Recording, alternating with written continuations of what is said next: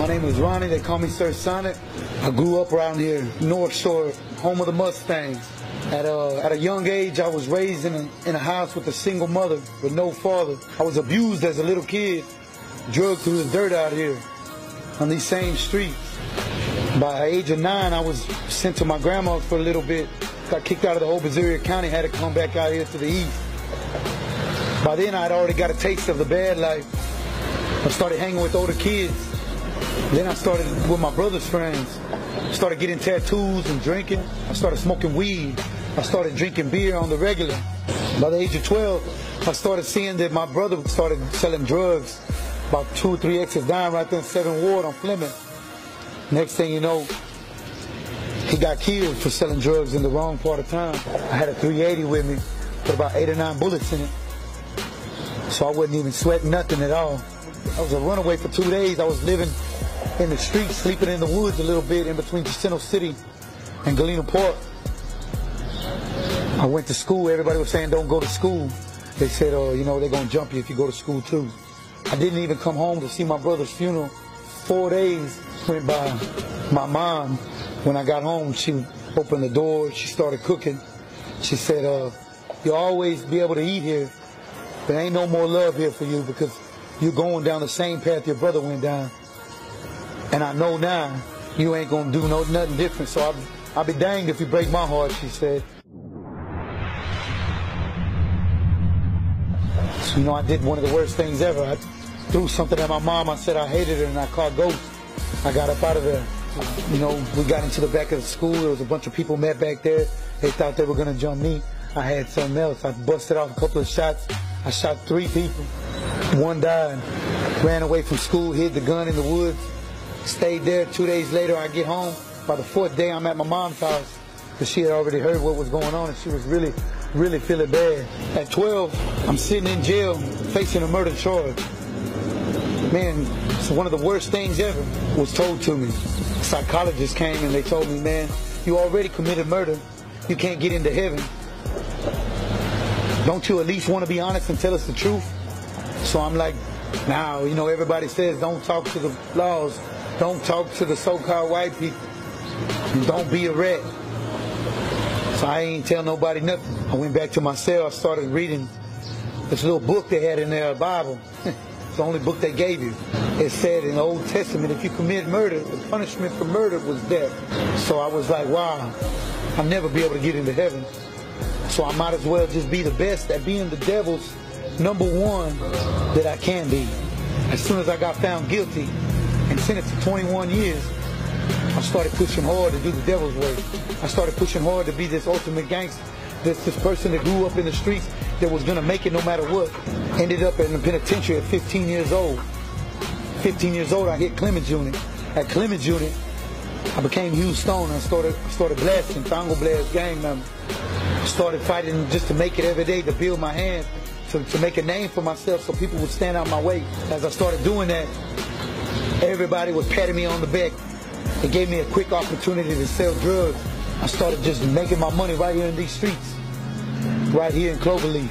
About 2 years passed, doing a lot of things, kidnapping, drug running, turning people into prostitutes, taking families out of their house and turning their lives upside down. 99 comes around. December 5th of 1999, little did I know about the feds. The DEA's chasing me right up and down I-10 right here. For an hour and a half, they chased me all around the neighborhoods, through other neighborhoods, all the way until I got back over here on Wallaceville, and they wrecked into me and they busted me. I didn't know my best homeboy right here in this neighborhood set me up. They sentenced me to 72 months, and the federal system turned into 9 years and 4 months. 9 years and 4 months turned into 12 years, 11 years and 6 to 8 months, exactly. I ended up walking around to some of the worst prisons in the whole United States. I started in Beaumont. In Beaumont, I had riots with California. From them riots in California, they sent me to Oklahoma, to the Federal Transfer Center in the Con Air. From there, I went to Pollock, Louisiana. When I got there, it was a United States prison. It's a lot different than being in a TDC prison, because that's what Hugh Stone was originated for, Texas Department of Corrections. Not to be outside of Texas and in other parts of the United States, but to be for Texas. So now I'm walking in Pollock, Louisiana, which is outside of Texas. So I was one of the first 7 to get there. I was one of the only 2 to make it through there. We ended up getting into riots after we got deep. We became 100 deep there. We got into riots there with the Texas Syndicate gang. They transferred me from there and they pushed me to Oklahoma again. From Oklahoma, I went to Lewisburg. From Lewisburg, I went to Leavenworth, Kansas City, Kansas, Leavenworth Penitentiary. First Hugh Stone ever to step foot on that yard. First Hugh Stone to ever go to Indiana. The first Hugh Stone ever to go to a level 7 death row penitentiary where I was in Indiana, in Indianapolis. It's called Terre Haute. From Terre Haute, they transferred me to Victorville, California, home of Crips and Bloods. Thought they would never see a Hugh Stone.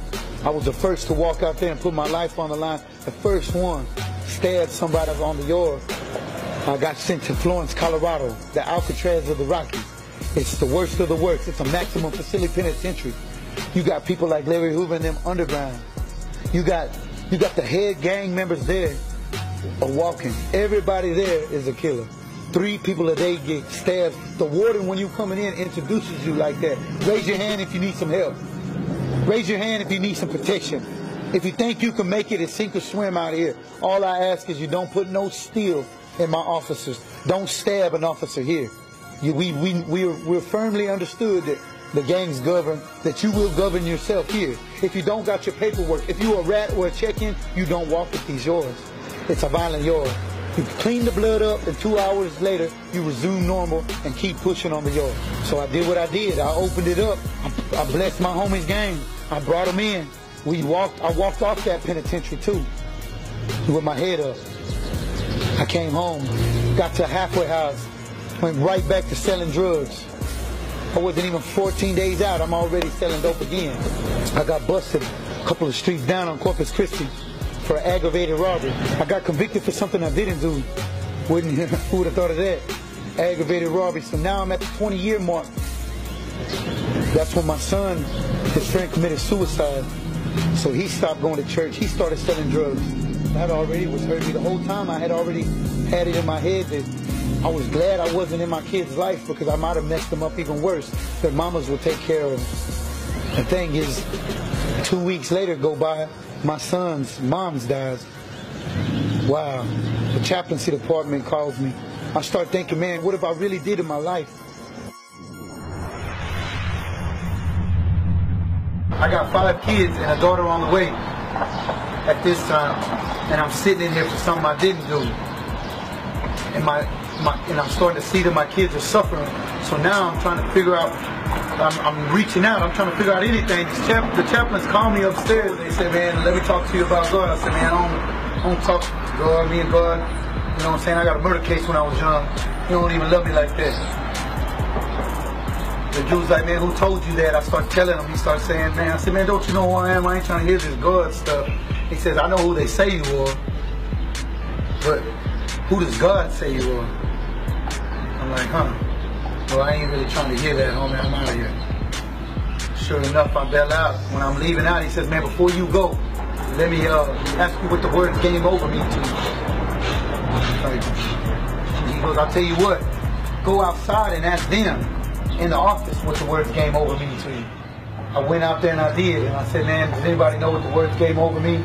They said, yeah. The next person he would disciple would be a person with the words came over on him. And all he could remember was that he seen a coffin, and inside the coffin was somebody in a black suit and a white shirt with a black tie, and that the person was dead, and everybody was standing around him and saying, you know what, he was a good man, he was a great man, he could have been a lot more. But instead, it was too late. So I started reading the Bible a little more. I started learning about who Saul was, a persecutor of Christians, how he became Paul. Through the will of God, Saul became a great man.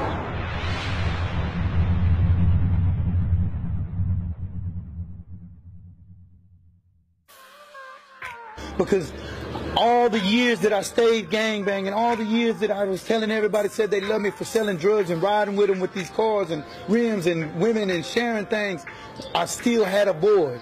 And now, by being able to apply myself and dig into the Bible, I was filling this void. Little did I know that I was going to get a chance to share it out here like that. And I won at trial and got my case dismissed, got set free, came out here, joined up with some people, the same people that was walking in these prisons talking to me. I was out there. I came out here and I started walking it out. I thought I was really strong, but I fell again. I lost my wife. I lost my kids because I made another mistake, and everybody was tired of seeing me making mistakes. When I reached out and I cried, Jesus was there, and I focused on him, and nobody else was around but God. And then I came back out. The same people that was in there, that was my accountability partners holding it down with me, Pyrex, my God brother, Trey 9, Hip Hop Hope, All Eyes on Me, Missionary Minded. You know, I hooked up with them because I said, man, I got to dig deep. I got to get in here. I got to get in these streets. I got to push hard for God. I got to knock on doors. I got to tell somebody my story. And I can't do it on my own. I need a band of Christians that are going to ride tough with me. The same way that I had a team of dudes willing to drag me down, willing to hurt me. Only difference is now I got a great team of Christian brothers that are involved with ministry, that ain't scared to knock on the door with me and tell somebody something positive.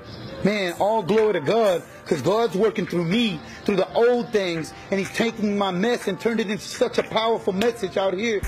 Going from schools, ministries, calling, you know, come share your testimony, sign it, not to glorify your bad, but to show what God's doing in your life. You know what I'm saying? So I've seen young men come to Christ, and I even got to feel the joy of being able to baptize a young man.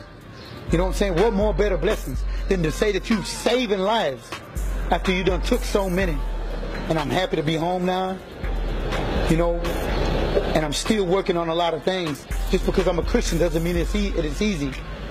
You know, I'm still building my family back. I'm still trying to reconcile things, and I pray to God every day for restoration. Man, right here where I'm at in this point in my life, you know, I'm just excited to be with God. You know, I ain't gonna lie to you, man. I got some tears in my eyes because just talking right now has made me realize that all things are created new in the Lord. And when I'm at my weakest, God's at his strongest. You know what? And I'm pushing out here. I'm gonna stay working. I'm gonna stay with the job. I'm gonna stay 10 toes down as a Christian man out here because I love God and I love my family, and I'm gonna be a father that succeeds to one day my kids say, man, that's our daddy right there, man. Amen. And now I'm home and I'm pushing hard, and I just want to tell you, man, God has a plan for everybody. Everybody, even the ones that look like me. I got BBs for bullets, I got 9 wounds and tattoos, everything. But man, God loves me, and I know today if I die, I'm going to bed. I love God, man. Lord, we give you all the praise, and we thank you for this day. We need you for everything, so we ask in Jesus' name. You've been with me all the way, that is why to you I pray. I need you for everything, so I ask in Jesus' name. Lord, we give you all the praise.